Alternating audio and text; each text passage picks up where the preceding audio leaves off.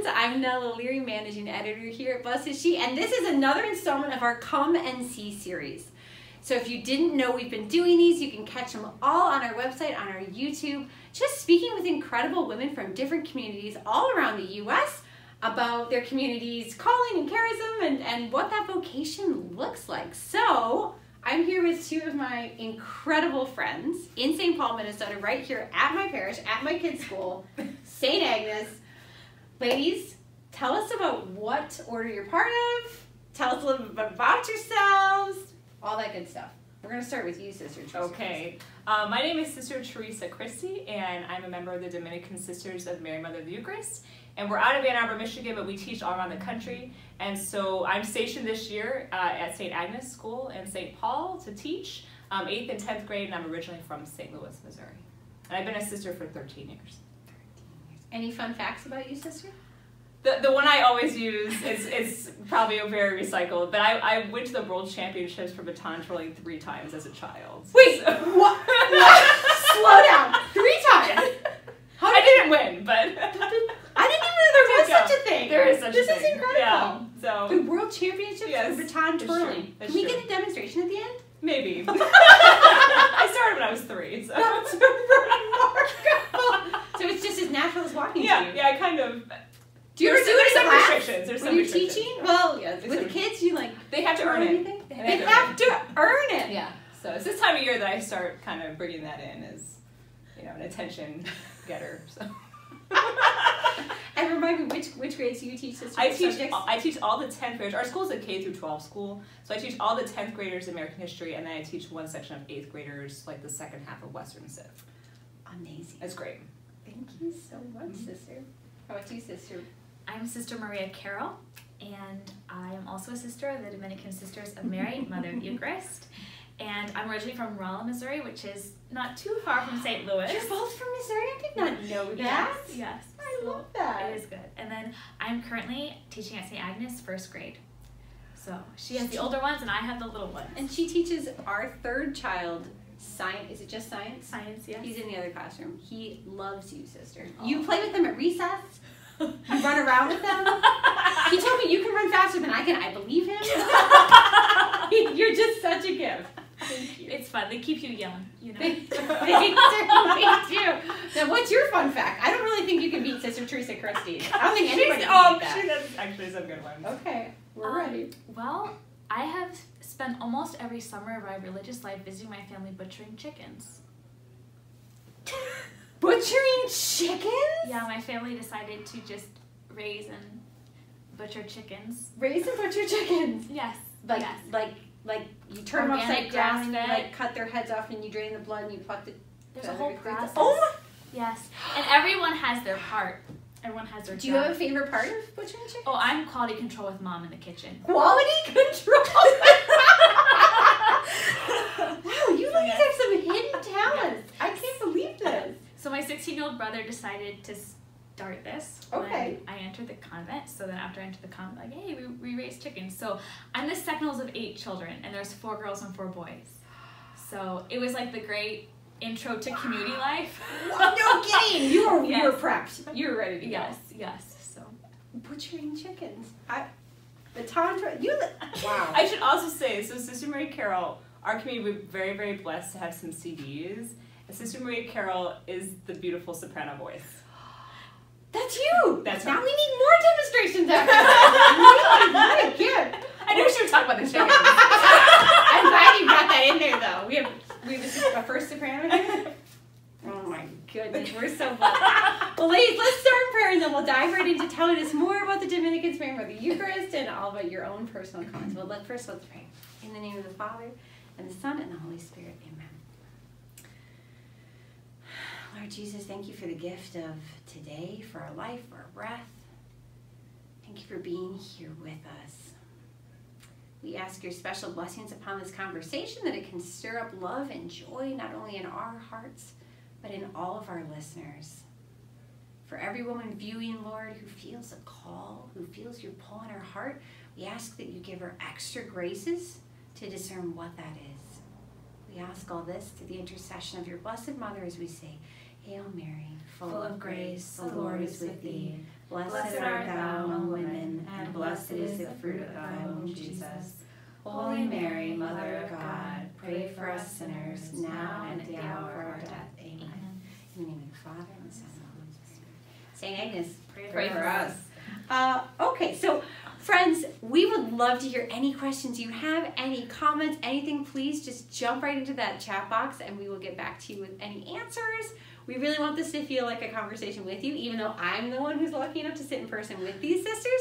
We want you to feel like you're just a part of it. Just part of the Blessed is She Sisterhood, part of the family right here, ladies. So starting out with the Ann Arbor Dominicans. Now, I went to law school in Ann Arbor a really long time ago, and I remember the Dominicans being there, and they were they're not a super old order, but they weren't that young when I was there. I was there in 2005 to 2008. So tell us about the order itself, about its founding, about everything. Give us the background. Give us the details. So we were founded in 1997 by 4 sisters who felt John Paul II's call to the new springtime of faith, the new evangelization. And so it was a gift of the Holy Spirit from St. Dominic, the Dominican spirit, and then with that, a special devotion to Our Lady. Yes, I love that. I mean, even your beautiful medals. Yes. We'll give you guys a close-up of these medals. They're that art is just gorgeous. And so as the Blessed Mother of the Eucharist, how Mary brings us to her Son, and our community has a devotion to the Eucharist, and every day we spend time in front of him. That's really incredible. So you're founded right there in Ann Arbor by 4 sisters. Originally, we were founded in New York, and then we went to under John O'Connor. So, yeah. Okay. So that's where the mother house is. And then how many daughter houses are there? Are there daughter houses, or what is it called when you guys go and? We call them mission convents. Yes. Mission. Yes. Just like going like this is a mission, like mission territory. You are mission territory. It's true. It's true. I think it's 14 or 15. Oh my goodness, so many. Can't remember. Yes. Yeah. So Wow. Yes. That is because anytime I share on social media about the Ann Arbor Dominicans, or even one of our own Blessed She writers that we finally got to get on board, Sister Maria Fatima, if I share a picture, I have so many people from all across the U.S. say, "Oh my goodness, they were here teaching in California, they were here teaching in Texas, Ohio." I mean, women that I don't know who say they recognize you immediately, they have it, the beautiful medal. So, wow, 14 or 15 mission convents. That's just incredible. And what is the apostolate about? Why are you going out to be missionaries? What is it that you're bringing out into the communities? Well, as Dominicans, our charism is to preach and teach the truth. And so our main apostolate really is teaching, and I think it's really, it shouldn't be lightly looked at that like having sisters teaching the schools is really important. And so that really is our primary apostolate, but we're also open to other forms of evangelization as the world is changing. And even as education is changing, so when distance learning came out, I mean, we were kind of on board with transitioning some things, but one thing that's really come out of that openness to other forms of evangelization is we have a program called Education Virtue, and so we're trying to get that, and it's doing very well all across the country in different dioceses and schools, and it's a program of teaching the students, the kids, virtue, and the virtues, and particular ones on how to grow in virtue, and it's a way of helping them develop that sense of what virtue, what they should be striving for. So we say, we tell the kids what not to do, but it's like, actually, this is what you should be doing, And so that's really, I mean, we have it, going K through 12 here at St. Agnes. The entire Diocese of Sacramento does it. So, we're trying to, but it's really been picking up because, we're in such a difficult culture,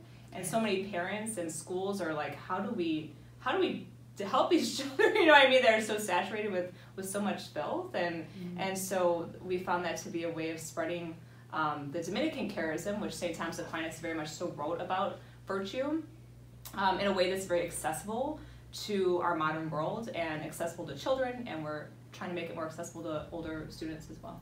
I mean, I've read a little bit of the Summa. It's really hard. So the fact that you ladies are doing this. Yeah. Well, and I think the virtue this week was a magnificence. Yes. So even to see that, our 3 school-age kids coming home with, this is how they talked about it. We watched a little video, but it was very integrated into the classroom. What a way for the Dominicans to serve that end of teaching, but make it be not just limited to your actual physical classroom, to have it be nation internationally. Yeah.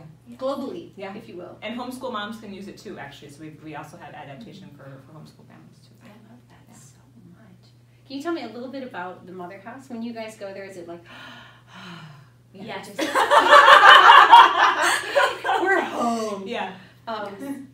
Now, what is it like? What does it feel like? What does it feel like to be in community there? And then you get sent out in small groups of sisters? Is there an average number of sisters that go to different missions? Is it About 4 or 6. 4 or 6. So what's it like back home?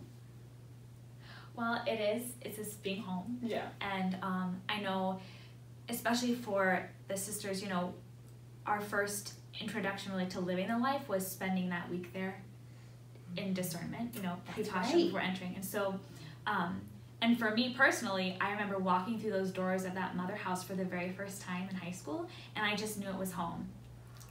Yeah. So, wow. And so, Sister Rick. and you know, so they always say, you know, when someone's looking for their future spouse or for the perfect job or for, you know, they say, oh, I just knew, you know, and, you know, it's that pull on the heart that you feel from God. You're like, this is what I've made you for. And so then when you find that home, you know, it is that sense of you feel peaceful, you feel rested, you feel at home. And then just the joy of seeing the sisters too. So you're in this space. Yes, you can see everybody. Yes, Because you're not always together. Right, Unlike right. other orders where they're all, you know, they're all living together in the community. You are sent forth. Yes. So to go back and see your other sisters. It is, yes. To be in the chapel, the Mother House Chapel. Which is gorgeous. I mean, I've seen it through live stream when I saw the final profession vows Yes. for Sister Maria Consolata. It's just a beautiful, beautiful chapel. Yes. So, and I mean, you know, home is where your sisters are. So this is home, the convent, here with sisters. Yeah. But there's this added element of, you know, final home is heaven. But, you know, the Mother House is a place where all the sisters are coming together, or larger groups of sisters are coming together. And so there's just heightened joy seeing sisters you haven't seen for a little while, seeing, you know, Mother of the Council, the foundresses, you know, those. Because all the foundresses, are they all still with us? Yep. Yes. Now, who is it who came? It was Mother Assumpta. Mother Assumpta. I remember her coming here to St. Agnes when she was scoping it out, and my children, I baked her cookies. We saw her once, and then we saw her back. Well, I was like, you guys have to make cute cards so they want to come to St. Agnes. So we made cookies, they made their cards. Like, went up to her after midnight. I was like, oh, here, Mother, please come. Thank you, sisters to St. Agnes. So what a joy. I'm going to say it was the cookies that like pushed her over the edge. You know, that's why you guys are here. Yeah. No, not at all. But how beautiful that she really does discern where you guys are, where you're called to go. Yeah. Because everybody wants to have teaching sisters, especially not sisters who are relegated simply to teaching about the spiritual life, like specifically religion, which is an incredible call, and we need sisters do that too, but to see sisters teaching the whole spectrum. You all have advanced degrees. Can you talk a little bit about that, about the education process, even within the culture of the Dominican Mary Mother of the Eucharist? Yes, so when we enter, you spend 3 years in the novitiate, so as a postulant, we have 2 years as a novice. And those years are spent, we take classes, actually like 3 classes a day, within the Mother House. And it's great because we bring in either outside professors, we have Sacred Heart Seminary right there, we have some other kind of people that are resourced in the area as well. And also our own sisters, we have a lot of sisters that have very advanced degrees that are very good at teaching, and they zoom in sometimes from other places. And so, you know, we take classes in scripture and in philosophy and Mariology and also like not just in those things, but like in the Dominican order too. Like what does it mean to be a Dominican? You know, Dominican spirituality. You know, Saint Catherine of Siena and her writings, and like, you know, in really imbibing the spirit in the charism. Yeah, I mean, amazing. And also, I think it's also important that as a postulant, we have a class just on the catechism, because we have so many young women, and I was one of them for sure, that was like halfway catechized. You know what I mean? Like, and so we have to make sure that everybody comes in actually. Do we really know everything? You know, about, I mean, like first things first. You know, and that really struck me as a postulant actually, that there wasn't this assumption that like everybody. You know, had a doctorate in philosophy or something like that. So that it was like, let's all just be on the same level as have we all totally read the catechism? You know, have we all read Vatican II documents? You know, so do we actually understand what those say? And so that really struck me, you know, as a postulant, just this attention to where everybody was. I think. I love that. And I was one of the ones that was half catechized by all means, and then. so we take classes, but they're all aimed at really our formation. They're not aimed at any sort of advanced degrees. It's really just aimed at like you learning the life and coming deeper into knowledge and love of God. And that's really what our classes are as a postulant and a novice. And then if you already have a teaching degree, which actually pretty rarely, we have sisters that come in with any sort of teaching degree. I did not want to be a teacher at all. Actually, Sister, you're such a natural. I had dropped out of a teaching program. No, you're such a natural. Those credits transferred quite well. But so we have very few actually, you know, that. But after you make first profession, if you already have a teaching degree, then you probably would be sent out. But for the most part, we don't. And so in temporary vows, you know, 2 or 3 years of that time is spent just obtaining a teaching degree. And we send sisters to a couple different places right now. But I know for us, at least when we were in, you know, we went to secular universities. We student taught in public schools. We did all of our observations in public schools. And so, I mean, the evangelization opportunity there, you know, had its limits because we couldn't talk about it, but it just was. I mean, we just were, you know. Just looking a little it just was. different. Yeah. So we all have incredible stories actually from those times, Wow. was being in the public schools as sisters. And like it's not, in a lot of ways it's not ideal, but it is what God has like it's what's happened for us, and that's what God wants. Like, and that God wants us to kind of spend that time in those environments, even though they aren't necessarily that helpful maybe for actually teaching in a Catholic classroom. It's just really us being there for the kids and learning a couple things too. And then after you get your teaching degree, likely you would be sent out to teach, but we're very blessed as Dominicans. There's such an emphasis on just study, and that study not just for the sake of kind of gathering knowledge or gathering degrees or something like that. It's you know, studying because it, you know, as you learn more about God or God's world, that helps your prayer, and it also helps you in the apostolate too. And so so we all really, I mean, do get advanced degrees in various things, and also not just in, a lot in theology, obviously in philosophy, but not just in those two. Like I was sent to get a master's in American history, and you know, I was like the sister that was studying American history. Like, there you go. You know, and so there you go. But I mean, it was a huge privilege, you know, to enter into that sort of learning, and to be able to bring that then to the classroom, and to be able to bring a certain level of knowledge and expertise into, but also that you don't just bring that into the classroom. I mean, that would not be enough. You know, I think about when I teach history, that I'm really teaching about humanity and what it means to be human. You know, and so I think because of our charism and your consecration as a sister, you know, you're able to open up some of these subjects in a deeper way than maybe other people can, maybe not. But you are. I think I'm able to open up some things and show them history in maybe a different way. Because it comes more from my prayer, and but we're very, very blessed with that level of learning. But it's not utilitarian. It's really supposed to be for ourselves and for our own prayer. But then also that's a gift that we give to others. Oh, I love that. Well, that segues right into the next question, which is about your own personal journeys into this. The American history. Yeah. Was that always something that you were interested in? I mean, I mean, were they like, American history, Japanese, you're going to get your PhD in science. You pulled your number. Like, how did, well, I'd love to hear both of your journeys, but that is a particularly interesting thing. Yeah. It was kind of cultivating something you already... Right. I had a bachelor's in history already from before I entered, and so I think that was just kind of coming off of that. Yeah. So how did you first get introduced to the Ann Arbor Dominicans? How did it all unfold in front of you? For me? Yeah. So I grew up in St. Louis, and I was in a family that, I wouldn't say we sat around and talked about the Summa, or there was that's amazing. The dogmatic approach was not our family's approach, but definitely a family though that prayed, and where the faith was seriously talked about and lived, and we never missed mass, and like this was very important, and so that was taught to me as a young age, like this is very important. And I also saw it lived in my parents, like that they were very they were just really good people, but not ostentatious in any way, shape, or form.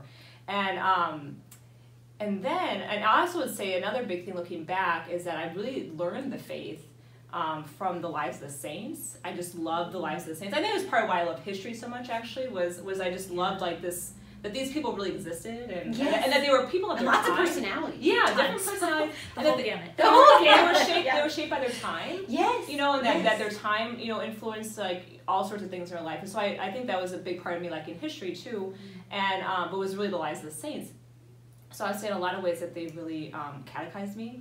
And I remember like looking at a picture of like Saint Sebastian as a kid and thinking like, that's the real deal. All those you know? arrows. All those arrows. I was like, ugh. You know, and so I had real thoughts about, you know, am I up to par with it? You know, anyway. So so I had a lot of those sort of thoughts, and I went to Catholic school, and I had like a really difficult class in Catholic school, and it was a good challenge in a lot of ways of my own tests in virtue and standing up for what was right and things like that. When I was in 7th grade, I got to see Pope John Paul II when he came to St. Louis. And so I had like the John Paul II experience that everybody, you know, talks about. And so I was there for his famous line, Christ is calling you, the church needs you, the Pope believes you and expects great things for you. And so I was there for that. And, you know, I had the experience of like nobody else there except for me and him, you know, like at the classic moment. So I knew I was called to religious life. I was also very blessed. I think growing up in St. Louis, I saw a lot of religious.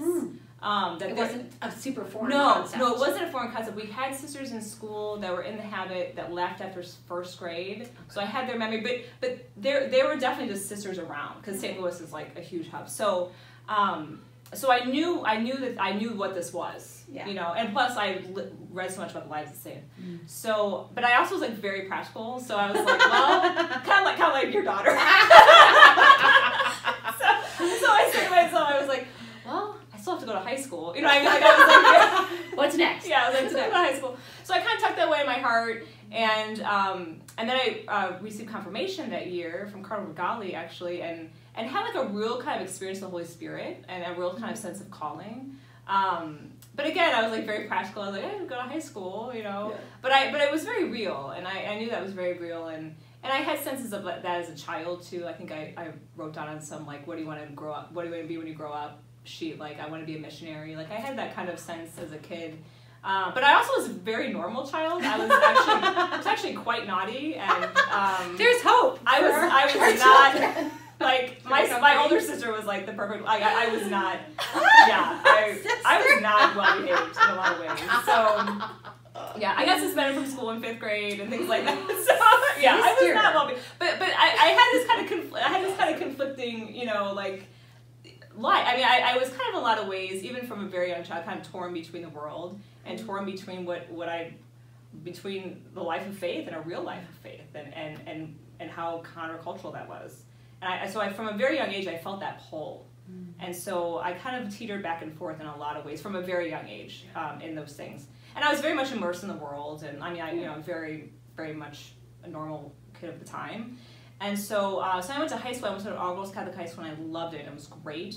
I had a great experience. I had great friends, and looking back on that, like how important I think, you know, all these people watching this know how important good friends are, you know. And so I had really good friends, and we went to youth group, and we went to Steubenville conferences, and also so I had a really good like high school experience in a lot of ways, and just a lot of great opportunities to grow and all that kind of stuff. And when I was a junior, I met a young woman who was entering a convent.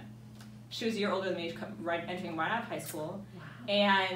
And she blew my mind because she was so normal. Yes. And that's huge. Yes. I think that's huge. Yes. To know that the religious you are my sisters. And yes. You're normal people. Yeah. So because I had this cooked up idea of the sort of people I thought entered convents, and I was like, oh wow, I'll never fit in. They already levitate. Yeah. Yeah. It was like weird or something. So I asked her like a million questions, and probably very embarrassing questions, but I asked a million questions, and again, she was just so real. And so I couldn't get over the fact that she was entering without going to college. Yeah. That blew my mind, because in my family, like, you went to college. And she just was like, but if God's calling me now, I go now. And I remember hearing her say that made so much sense. Wow. That it actually scared me how much sense it made. And so, you know, that like God was so much above kind of our own little paths, you know. And so I went with her and I visited her community and another community nearby. They're very, very good communities. I would recommend them. But when I went there, I just wanted to leave.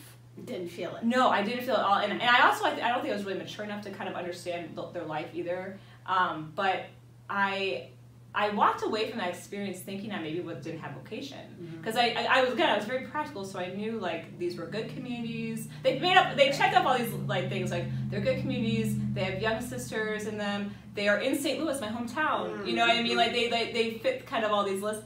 And so I walked away thinking maybe I didn't have vocation.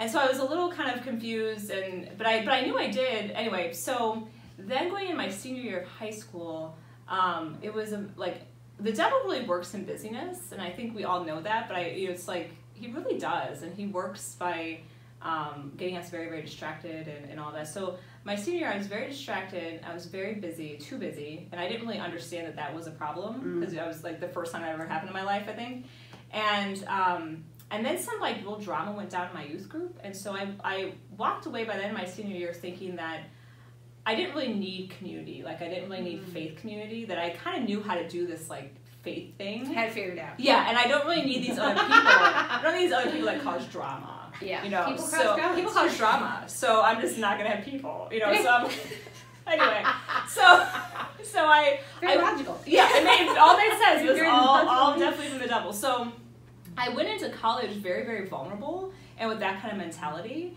And I had no idea if I went to a nationally ranked party school. I had no idea what that meant. And I fell into that scene right away. And all of a sudden I was in with like an older group of people. And all of a sudden I was really cool. And I was like I knew deep down I wasn't cool. Sister! And I was like, how am I cool? And I was like, this cool thing's really dumb, and I knew it was, but I had made this facade out of myself that I didn't really know how to backtrack.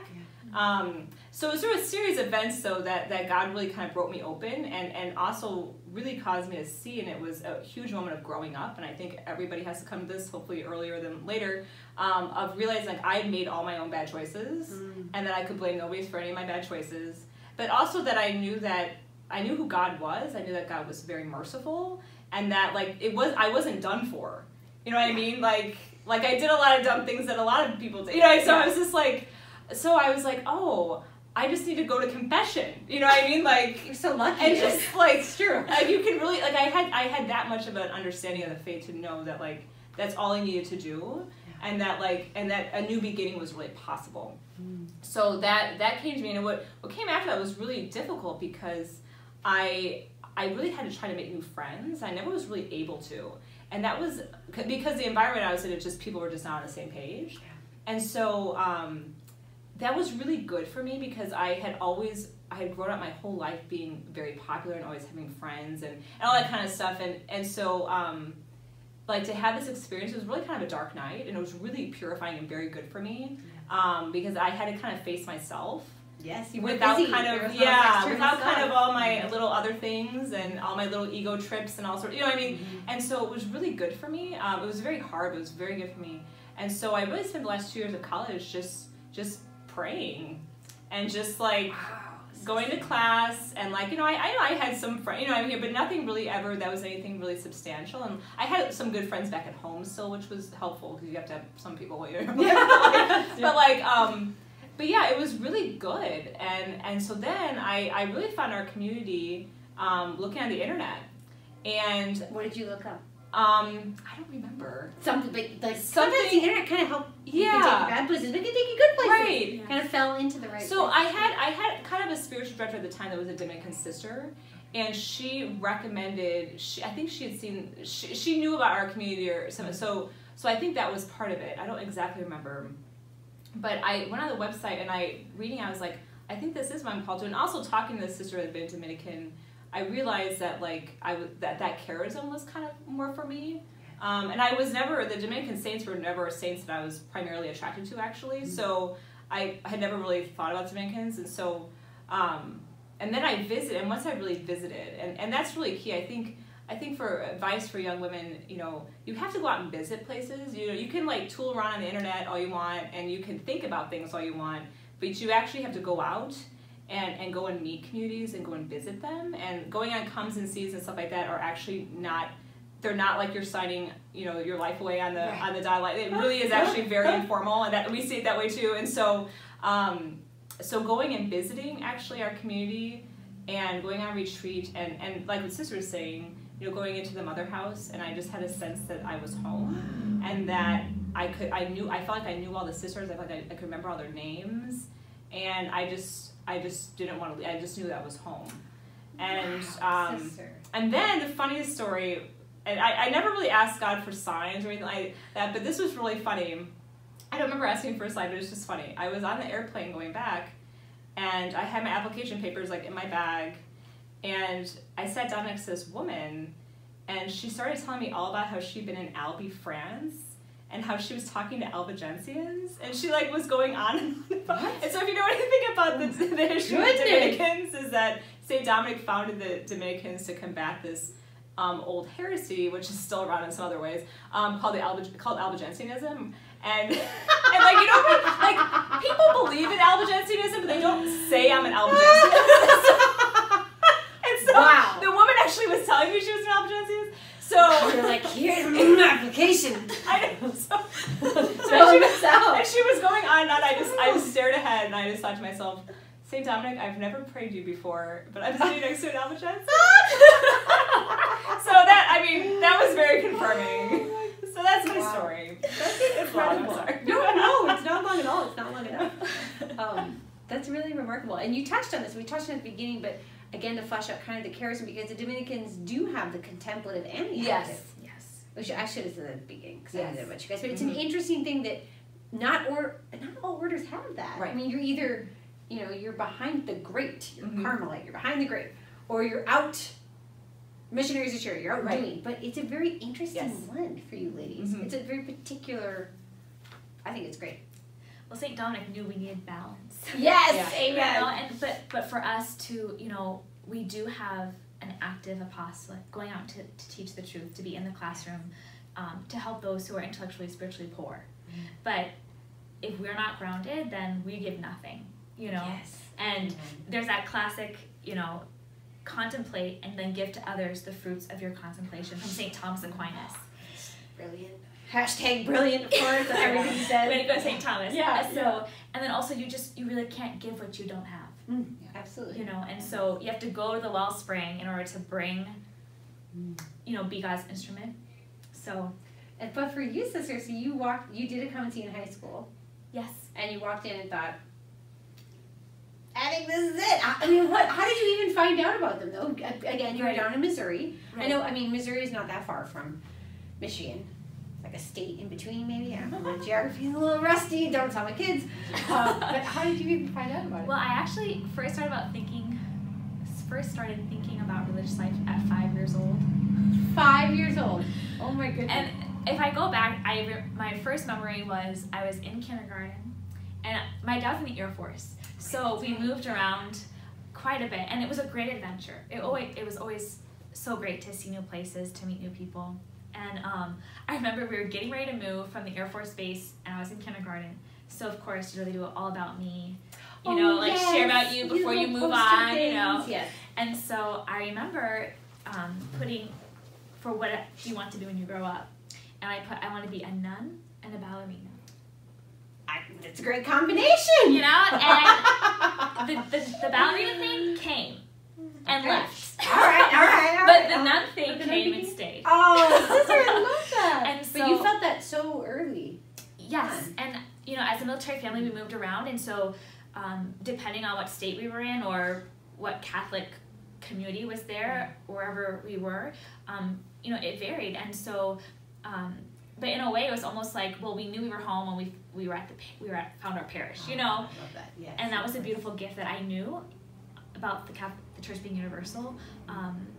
But I remember seeing sisters here and there, kind of peppered throughout my life, and just always having a great attraction to them and desire to be with them. Yeah.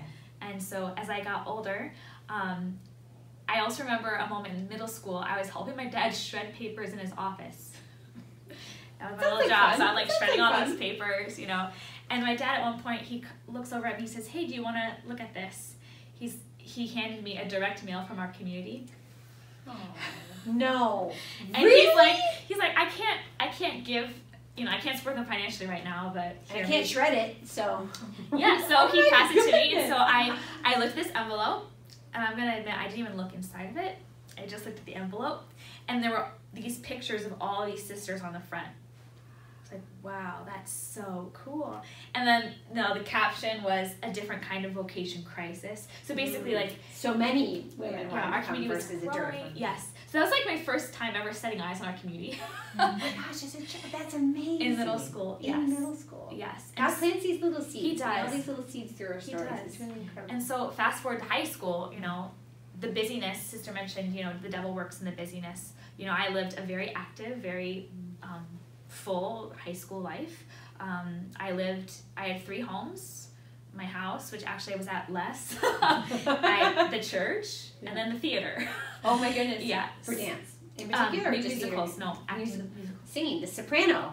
Oh my goodness. Wow. So that was everything, and then friends and, Yeah. choir, singing, dancing, and so, but still, anytime I was praying or at adoration or at Mass or singing at Mass or anytime I went on a March for Life trip or Steubenville Youth Conference, I'd see a sister, and then there was that tug, and then as I got older, it only got stronger. So even though, in high school you think, oh, what do you want me to do with my life, God? All these pulls in different directions, friendships, relationships, what are you going to do when you grow up? When are you going to go to college? How are you going to, make a name for yourself right. on the stage of life, Stage of life. Spoken like a true thespian. Very, very poignant. Yeah. And so it just was very convicting. And sometimes, especially the later high school years, I remember seeing a sister and like making a beeline to them, wanting to go and just see them. And then I remember one time I was with one of my friends, and she thought I probably was going crazy because we were at this Steubenville Youth Conference. I saw these Franciscan sisters, and I was like, oh, they are so beautiful. And I just started crying, and she's like, you've lost my marbles. But there was You were so moved. Mm-hmm. I was attracted, yes, Yeah, very attracted. And so I was confirmed as a junior in high school, which is, later than a lot of people, but very similar to Sister. I remember going back to the pew after being anointed, and I just started weeping tears of joy. And I just knew, I remember saying to myself, my thought was, Lord, you could send me to Timbuktu and I would go. That's your word Timbuktu is, but I'll go, Lord. Exactly. But just and just the grace of the sacraments are, a strengthening of your God-given vocation. And so after, that day, I just remember thinking, I'll do whatever you want. Now, it wasn't easy. It was not easy, especially since the nun thing's not very popular. And most people are not expecting you to open your mouth and say, I'm thinking about religious life. No. Yes, shell-shocked is how a lot of people are. But thankfully, I mean, I did have a lot of friends who weren't Catholic, a lot of people I knew, but I also had a lot of great Catholic families that were friends with my family, good Catholic friends, and so, help you along the way. And I'm so grateful. My family, we never missed Sunday Mass. We knew that the faith was important. And that was so stabilizing. Yes, especially with all the moving. Exactly, exactly. So that was my junior of high school, was confirmation. And then an exact year later, so I was confirmed on Pentecost Sunday, which is, usually it's whenever the bishop can come, Right. Yeah. So, I like to say, double... double outpouring of grace. Exactly. Both valves were open. On Pentecost Sunday. Yeah. But through God's providence, different young women that I knew, when I would go to discernment retreats or weekends or nun runs, an exact year later, on Pentecost Sunday, I was in Ann Arbor, Michigan. Wow. And I was saying, yep, this is it. And it just felt right. Yeah, it was right. So, and I was here in high school, though. So, part of me was thinking, I talked to the vocation director, Sister Joseph Andrew, and I kind of laid it all out. I really think I know this is what I'm made for. This really feels like home. Yeah. But and I told her this, I was like, I'll go to college. Just tell me what you want me to study. You can jump on that. Yeah, You can jump on that. you know, and I mean, I was looking for the most Catholic college I could think of. Yeah. The one that would, Yeah. you know, like help you with your debt if you were going to enter Right. religious Right. life. Like, Right. I already had it. And Right. so I said, but I'll go to college first. Just tell me what you want me to study, and then I'll enter. And I was shocked by what Joseph Andrews said. She said, well, you don't have to have a college degree. And that was kind of something I thought was a prerequisite. You know, for some communities it is. Yes. And she looked at me and she said, if this is where God's calling you, and you know this is home, why would you wait? And that summer thing, like, why are you going to put this on hold? Exactly. Why are you put this on hold if this is where he's you know, calling? and it was kind of like, you know, like you saw the whole film of your life, you know, like from the moment you were 5 and then like everything, like all these little moments, like, and it just God's providence and this like stream of just grace. And then leading up to this, it felt like it led up to this moment, and I said, I wouldn't wait. So Fine, all right, my daughters don't have to go to college and go right to send them to Michigan in a couple of years. But it was so, you know, and I think what was so beautiful was that was, you know, May, and I entered in August. And so those months of the summer, you know, like there's all of that, you know, the kind of facing, this is what God is asking of me. And then, you know, with anything he asks, whether it's, you know, marriage, vocation, priesthood, religious life, anything, there's always going to be sacrifices. Yes. But I think what was so convicting was I had a glimpse and I knew like what he wanted. And so those months and people saying, why are you throwing your life away? Why are you doing this? That whole summer after senior year, it's when everyone's asking, what do you do? Exactly. Oh, you doing what? Exactly. And so, but there was no lack of peace. And for someone who's a people pleaser and like, you know, doesn't, you know, is very much indecisive or likes to make sure to do the right thing, like there was none of that. And that's total supernatural grace. Yeah, exactly.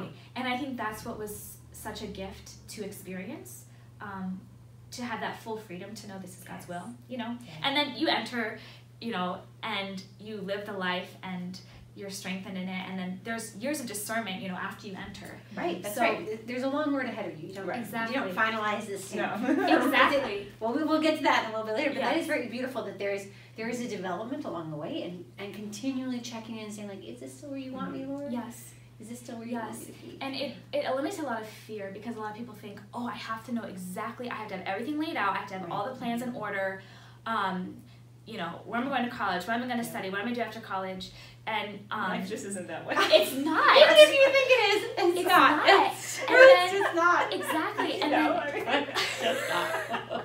And you know, St. Catherine of Siena says, you know, the biggest obstacle we face is fear. You know, and John Paul II says, be not afraid. And so the church, you know, has religious communities lay out, you know, a whole, you know, process of discernment, so that you don't have to be afraid, and you can like freely say, for all my life, I am going to live this life, you know? Yes. And there's a lot of joy and freedom that comes from that. That's so incredible. Wow, ladies, you have great stories. Whew. Well, I think the beauty of your community especially is this focus on the Eucharist, is this real sense of Mary, Mother of the Eucharist. It's not Mary, Mother of Jesus, comma. Remember, he's the Eucharist. Mary, Mother of the Eucharist. And talking about the graces from confirmation, that strengthening, that resolve from baptism. Can you share with the ladies a little bit about, you know, personally for you, what the Eucharist means in your life, and then about how the community lives out this call, because it is a huge part of your day, every single solitary day. Who wants to go first? Who's in the hot seat? Well, Sister Tracy. So we make a Eucharistic Holy Hour every day, and also have a devotion in making visits to the Blessed Sacrament too, and that's something we try to teach the students too, that you go when you make a visit, that he's really there, you know, and that, you know, this isn't, it's not just like a Sunday thing or something. So that's something we're cultivated in as sisters, but also try to teach the students too, that he really is present, you know, in the tabernacle, in the Eucharist, you know, in this chapel or in wherever you are. So I think that's so important to, you know, people are so lonely, you know, and our kids, the students are very lonely, and for them to realize that, you know, that there's this abiding presence of God everywhere throughout the world, and that's very powerful, and so we have to teach, and there's so many Catholics that don't really understand the Eucharist, and that's something we still have to teach. So for us, you know, making that Holy Hour every day, you know, it's at 5:30 in the morning, you know, and you know, I mean, you're like still getting sleep out of your eyes. No, but Wake me up, Lord, wake me up. But, you know, but you don't want to sleep through it. I mean, that's, you know, that's really, you know, is that this is really the time of strengthening, you know, you for the battle of the day, and that He really is there present. It's amazing how fast the time can go by, yes. And that He, you know, we have so many ways of praying to Him, you know, with praying with Scripture and praying also with Our Lady. I think that's a big part of you know, asking Our Lady, like, teach me how to adore most perfectly, you know, or, you know, in times of struggle or something like that, to invite Our Lady into your prayer. And your rosary is all, yes. It's how many decades? We have 15 on ours. I was going to say, yeah, we have 15. It'd be hard to give 20 on there, but yeah. Right, yeah, you get the whole rosary. Yes. I remember the whole rosary. Yeah, and sometimes we do pray the rosary before the Blessed Sacrament too. And, but I mean, the older, I don't know, the longer I've been doing this, the simpler it kind of is. You know what I mean? Like, you just, you know, what St. John Vianney said, you know, you just, sometimes you're just there looking at Him and He's looking at you, and you're just like, I'm really glad that I don't have anything to say. Because maybe your heart's so full that you actually, you know what I mean? Like, you know, there aren't really words for it. Or you are full of distraction and weakness in the moment, you know what I mean? And you're like, this is what I got, you know? Like, you know, you should bring everything before Him. You know, you bring all your junk before Him. You bring, you know, like, dump, sort. You know, yes. And you know, ask Him to help you in challenges and yeah. So it's just that I think, I don't know, just very simple in a lot of ways. I don't really have anything really profound. It's actually just very simple, but it's a huge gift, you know, that that we have in the Eucharist, and we can never forget that. But we're so blessed with the daily Eucharistic adoration. I love that. Yes. How is it for you, sister? I've taught second grade many years, and so preparing them for receiving First Holy Communion has been a gift for me, because you go through like the effects of Holy Communion, you go through what does the Eucharist mean, and so, you know, over several years of repeating those things over and over, you know, you realize this is really true, but also just the fact that I love a quote of John Paul II, "The Eucharist is the secret of my day." Secret of my day.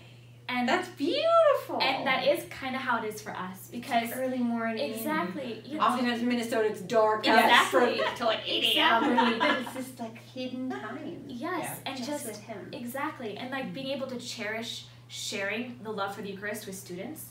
You realize it really is a secret of my day. You know, and it is like Sister said, it's very simple. But I have to say, you know, sometimes it can be hard to be in the classroom teaching the little ones, and no kidding. I don't know how you ladies do it, you know, especially the little ones. And so just knowing that, you know, He's filled you up, and He's still right there, and you can say, "Jesus, give me patience," out loud, right then. I take this prayer, Lord, from you the heart. know, and but yeah, He's just the secret of the day, and I think what's beautiful is, as a sister, God's given me so many moments to know that it's all Him, you know, that like He has chosen to make us a sign to others. And so knowing that I'm armed with the strength of the Eucharist, I can like pinpoint whether someone in the airport or another sister or a parent or someone I teach with, like being able to like tangibly bring them some comfort, or to tangibly bring them some hope or joy throughout the day. And it's not me, it's the Eucharist. Because like Mother Teresa says, you become a living tabernacle. You know, and so if you have sometimes, you know, God opens your eyes and you can see those tangible moments where you really were a living tabernacle to someone, with even if when you didn't really realize it. Right. The Holy Spirit's prompting you and you're kind of bumping up against itself, you know, subconsciously. Exactly. And then to think, oh, I was that moment. Jesus worked through me. That principle of subsidiary that's so important, that He's working through us. Well, we don't know. Yes. It's like incredible, sister. That's really beautiful. So when you're all together at the Mother House, then Eucharistic adoration must be pretty special when everybody gets to do it together. That's really beautiful. I love that. And then in your day here, how you having that contemplation and having that activity, are the contemplative parts of the day all in the morning, or how do you guys what's the schedule like? So the morning we make a holy hour with Eucharistic adoration, and then also morning prayer. So we chant also the Liturgy of the Hours, and so that's a very Dominican monastic thing. Beautiful. So we chant. So great. And so that's something you also have to learn information too a little bit. But then then we go to Mass, and another big part of our contemplative life would be that we eat our meals in silence, and with usually some kind of reading at table. And the refectory where we eat is actually considered kind of like a second chapel. We keep silence in the refectory. It's in the cloister. We chant back and forth the prayers, just as if we would up in the chapel. And so it's a place of silence. It's also a place of recreation on solemnities, but so that's another way that I think is very unusual for people to think that you eat. Because usually eating is a time of... That's the time when you come together. Chat, yeah. Right. But it's also, it's another time we like to be fed on the Word. And so that's another way our contemplative life is lived. And then we also have periods of silence throughout the day. Now it's a little bit different when you're teaching because we're in our classroom by 7:30 in the morning. But like on Saturdays, usually the mornings on Saturdays are all silent unless it was a particular feast day. Usually Sunday mornings are all silent. It's a little bit longer even in the novitiate, is to cultivate that spirit of silence. I'm not the first one to say this, that we're in a noisy world, and that no kidding. And that it really distracts people from knowing how, I think from facing themselves. Yes. It's so easy just to like cling to some sort of device or to whatever, and to not really face yourself and whatever you need to see in yourself, but also to cultivate that interior cell that St. Catherine talks about, that you can't always be in the chapel, we can't, we're in the classroom and we're, and so, but to always have that cell that's been built inside of yourself that you retreat to and speak to him and know that he's present within you. And that can only be cultivated in silence. And I think that's what St. Paul talks about when he says to pray always, And it always perplexes me because you're like, but I have to think about other things. Out of obligation, I have to think about other things. Right. So what does he mean? I think that he's talking about that interior space that you can retreat to in walking down the hall or walking to the coffee machine or whatever, that you're like, oh yes, the Lord is present within me. And, kind of to settle yourself or whatever. So that you can only cultivate that, which is so necessary for everyone, through some sort of silence. And so we have a lot of silence, more than a lot of other people can. Yeah. And then we pray again after school, Vespers and the Rosary. And then we eat dinner again, usually in silence. And then another thing that's key about the Dominican life in particular is recreation. You guys are like card sharks. Yes. Like serious card players. Yes. Serious, your game. Yes. So one thing that struck me as a postulant was that we were told that you actually had to ask permission to not be at recreation. Really? And that still strikes me, because, everybody has a propensity to be a workaholic. Yes. Everybody does. Even sisters. Everybody does. And so there's always more to do. Yes, especially as a teacher. Yeah. Yes. There's always more to do. Nothing's ever, completely as is. So to realize how serious it is to live a life of balance, it's actually worked into our life, that there's like a mandatory hour of like playtime, I love that. It's really healthy actually. And that you would actually have to ask not to be there, which sometimes there are reasons, but usually there's not. So that always really struck me, and so we have that in the afternoon or the evening, which is recreation, and then we pray Compline, and we end. But we have spiritual reading too, so we're always trying to read, reading some kind of spiritual book to nourish our prayer, and which is such a privilege. It just. I think about all the books now that I've read. You know what I mean? Just from that time. And then Compline, which is night prayer. And Compline is really special to the Dominicans because Our Lady said that after Compline, she asked the Dominicans to sing the Salve Regina and to process to her statue. And that she said that during a certain part of the Salve Regina, that she would always prostrate herself before our Lord, asking for intercession for the Dominican order. And so we kneel down too at a certain point, because if Our Lady's going to, we should probably too.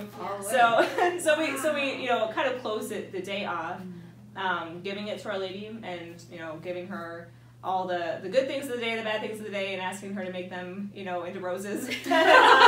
All of them. Yeah, you make it all better. And then also, we also sing a antiphon to St. Dominic too at the end of the day. Oh, and then we go into silence. So that's usually around like 8 or so. And then we're in silence, and at a certain point it's called profound silence. So we go into a deeper silence that we wouldn't break until the Angelus the next morning. So wow. Yeah. I feel so honored to hear about the movement of your day. It's just really beautiful. It's very personal. Personal to the order, but personal to your life here too. Thank you for sharing that. Well, for all the women who want to learn more, who want to know more, who think these ladies have got something good going on, because you do, where can they find out more? And how can they kind of jump into this discernment and contacting maybe, you know, the vocations director, or just poking around on the internet? Where do they go? Yeah. Mm-hmm. You want me to talk about it? Okay.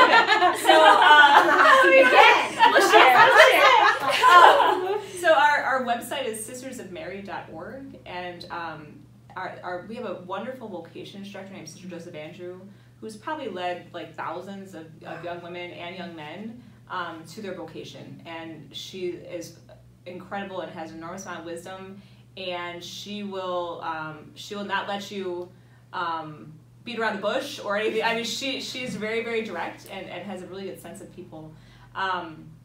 And so don't be afraid to email her. So Sister Joseph, I would say, if really, really serious, to contact Sister Joseph Andrew directly. We also, right now, because of COVID, we have some virtual retreats that have been very good. I mean, people have really enjoyed, even though it's virtual and everything, I think there's even some perks to it that I think they've kind of seen a greater variety maybe of talks and things like that. But we do hope next year to be going back to regular retreats at our mother house, and so that's really how you have to do it. I mean, you know, like Nell was saying, you can only, you know, kind of daydream so much about this sort of stuff. You actually really have to go out and meet communities and ask questions, and that's how you'll really know. That's how you'll have some clarity. That's how people can give you some direction too. That's how you kind of get a sense too of different charisms. So don't be afraid to do that.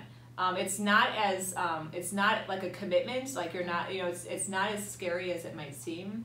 I also would encourage young women, especially, you know, of this generation too, to really, you know, sit back and think about the ways that the culture has impacted maybe your discernment. And, you know, there's such a fear right now of making a commitment. There's a fear that if not all my little ducks are in a row, that I can't make a choice. There's even kind of a growing apathy about direction in life, or a sense that I'm too young or something like that. You know, you're called to something now, and if God is asking of you now, you need to go out and meet him and do it, and put aside some of these fears and the ways that the culture has shaped you into being very fearful and also fearful of commitment. You have to make a commitment at a certain point in your life to really develop maturity, and whether that's in marriage or that's in religious life or whatever. So don't be afraid of that, and also don't be afraid to seek help for real personal struggles too.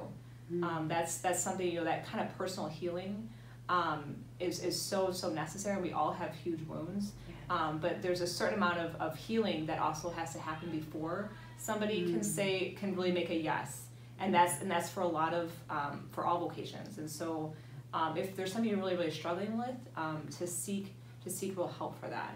So that would be my advice. I just want to add on to Sister with the retreats. To, like, it's not signing a commitment. You don't have, you know, you're not signing your life away just by showing up. Right. But just like the whole point is to encounter religious life personally, but then also to like make space for God to talk to you. To take time away from your life, yeah. Go there physically. Exactly. You are physically there. Exactly. To be able to and Sister Joseph Andrew tells great stories about how young women who have come and who have given that space for God to speak to them, and they've had the freedom to say, you know, I'm not called to a religious life. I think I know now I'm called to marriage. I know.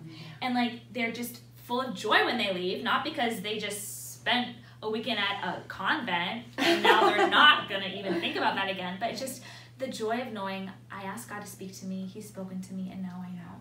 Yeah. So I love that. That's so beautiful. And to know that, to hear your stories, to know that women who are very normal, who've led, lots of different things going on in them, baton twirling, thespianism, singing, that God's calling all of us in a certain way toward him. And whether it's through the religious community, specifically through a different vocation, we're all called to be intimate with him. Just kind of depends on what variety he's going to call us to in that.